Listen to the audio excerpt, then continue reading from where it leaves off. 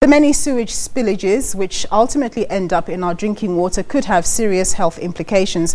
Many of the service providers contracted by municipalities to purify drinking water do not have the necessary specialized purification systems required to properly extract sewage from it, as it's very costly. Many areas in the northwest province, including Ikageng township near Potchefstroom, Sannies-hof and Blydeville near Lichtenburg, have been battling sewage spillages for years now. SISI SEGALO reports.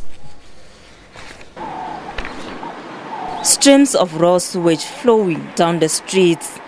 JB Mark's local municipality blames it on aging infrastructure and residents throwing foreign objects into the sewage network. Local businessman Joel Tong says sewage runs in the street past his shop daily. Once popular for selling traditional food like tripe, pap and stew, he complains that customers are dwindling. When a situation is like this, people are afraid to come and buy food because of the smell coming from here and going directly to my shop.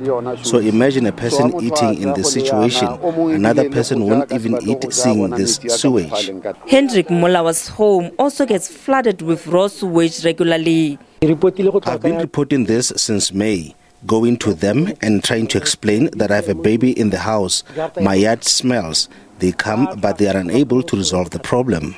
Professor Kobus van der Walt of the Northwest University's Potchefstroom campus warns that the sewage inevitably ends up in rivers and dams from which the majority of drinking water is derived.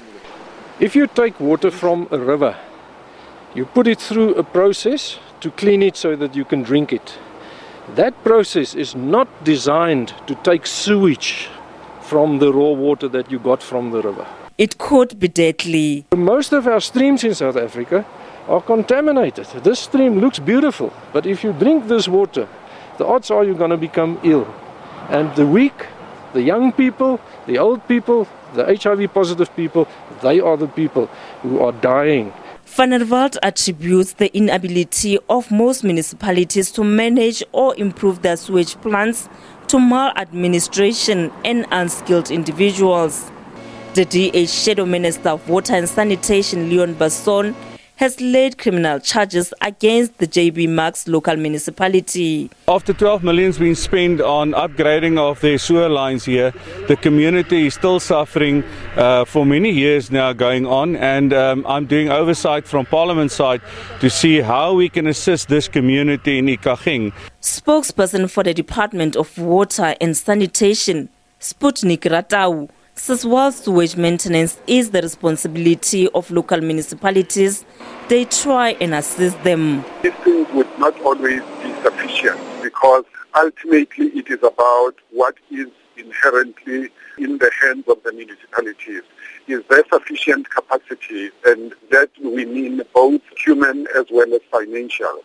So if there is no human capacity, it implies that once we move away, then there would not necessarily be anybody to be able to take that work forward. SISI SEGALO, SABC News, Mahi.